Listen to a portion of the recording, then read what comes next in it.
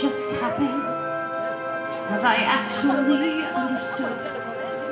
This weird quirk I've tried to suppress or hide is a talent that could help me meet the wizard. If I make good, so I'll make good.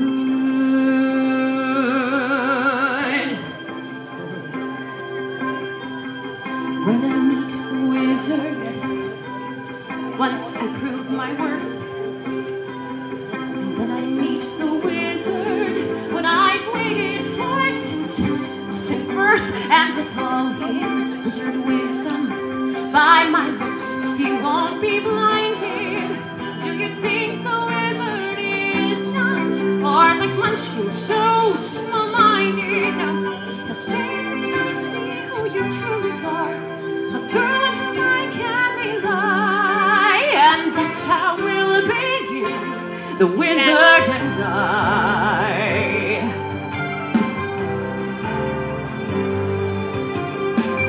Once I'm with the wizard, my whole life will change.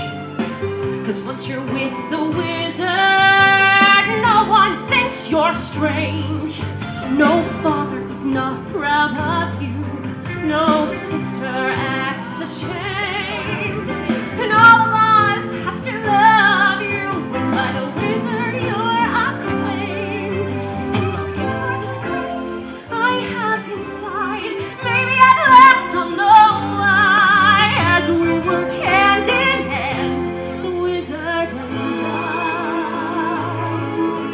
And one day he'll say to me, Alphabet, a girl who is so superior, shouldn't a girl who's so good inside have a matching exterior? And since folks here to an absurd degree seem fixated on your degree, would it be alright by you if I degree-define you? And though of course that's not important to me, alright, why not? I'll reply, oh, what a pair will be, the wizard and I. Yes, what a pair will be, the wizard and I.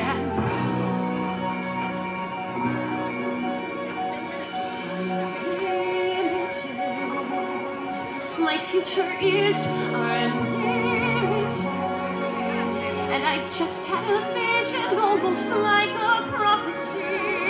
I know it sounds truly crazy and true.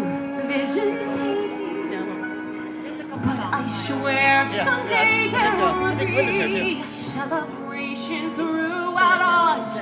It's all to do